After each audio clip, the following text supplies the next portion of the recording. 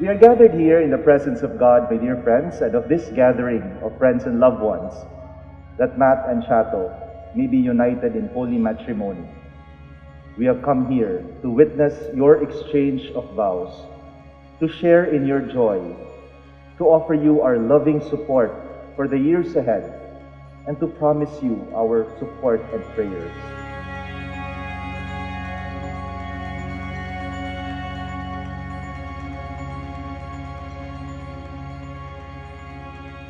Hey Chat, I can't believe we're finally getting married. Married for real na.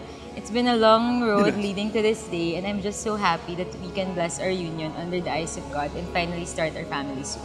Rain or shine, I'm sure this will be a near perfect day because we have almost all of our dearest friends and family here with us.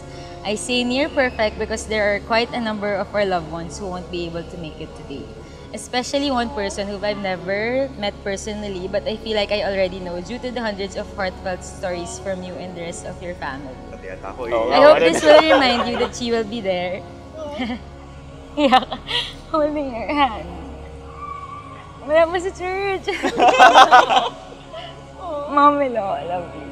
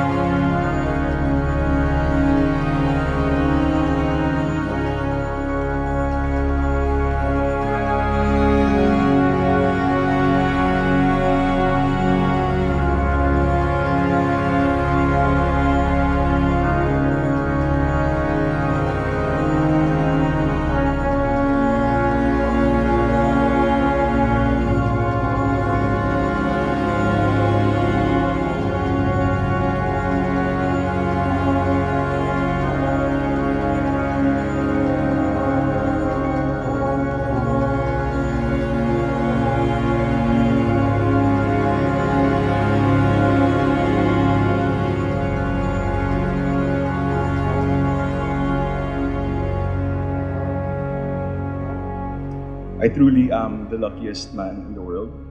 I will never stop mentioning that again and again and again.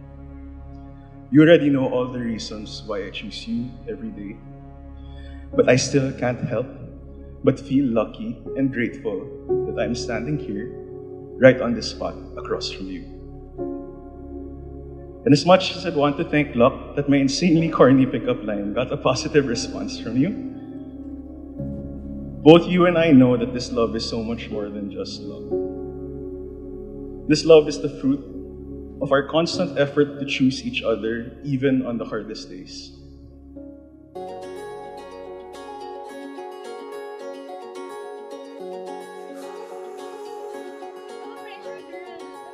I promise to support your dreams and keep you and our family my priority. To stay healthy so we will have more tomorrows together. To always hold your hand and to choose you every single day. I promise that even when everything seems to be falling apart, I will keep us together. I will seek to be the best mom to Kiwi, Bailey, and our future children. From this day forward, you will never walk alone. Thank you for showing me what love should and could be. I love you.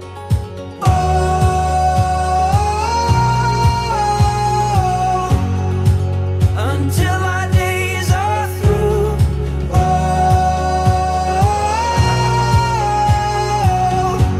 I'm never giving up on you. Through the sleepless nights, through the hardest times, when you're feeling low, don't know what to do, I'm never giving up on you.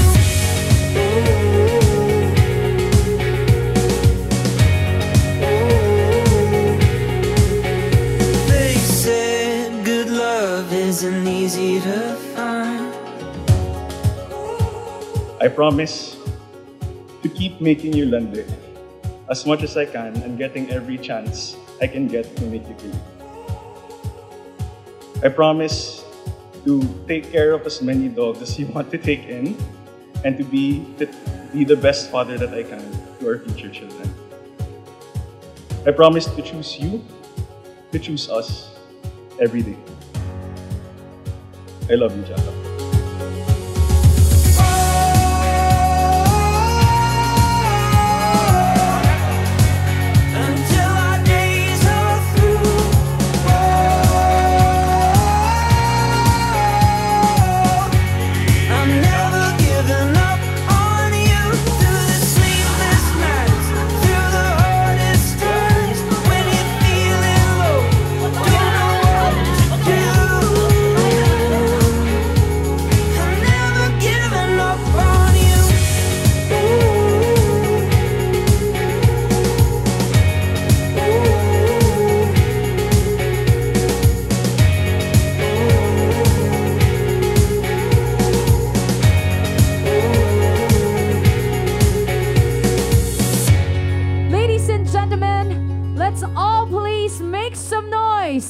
For Mr. and Mrs. Matt and Chato. Ha!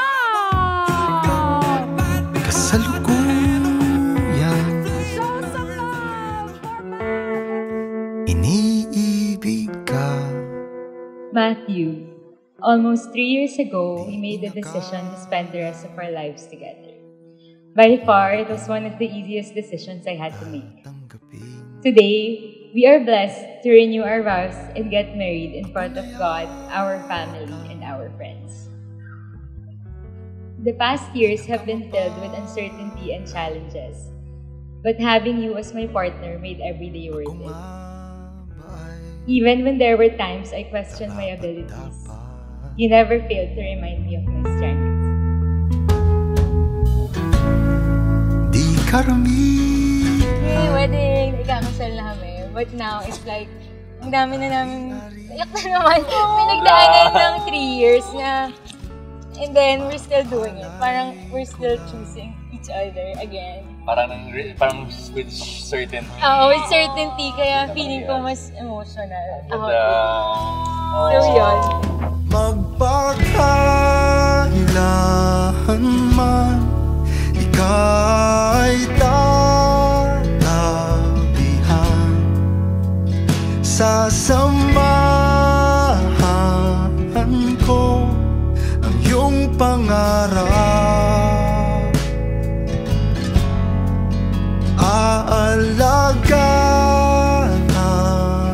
ko ang iyong tiwala. Pipilitin kong di ka luluha.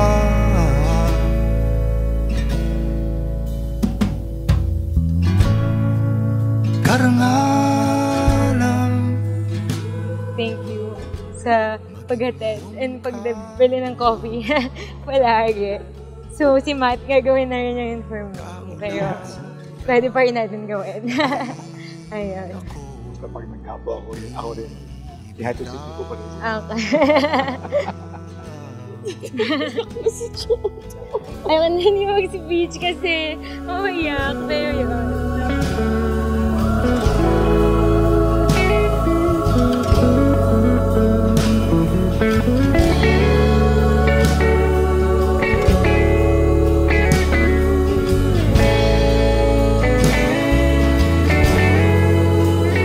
Magpakailanman man, ika'y tatabihan.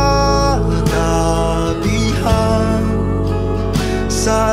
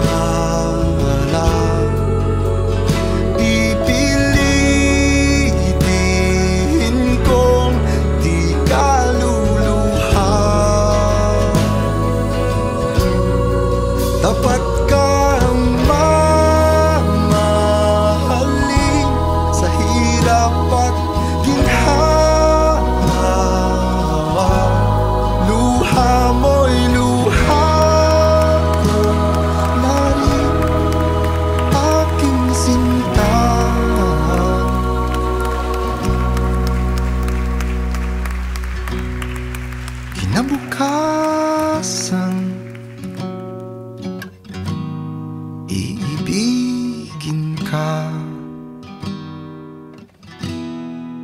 mas higit pa. Bukas,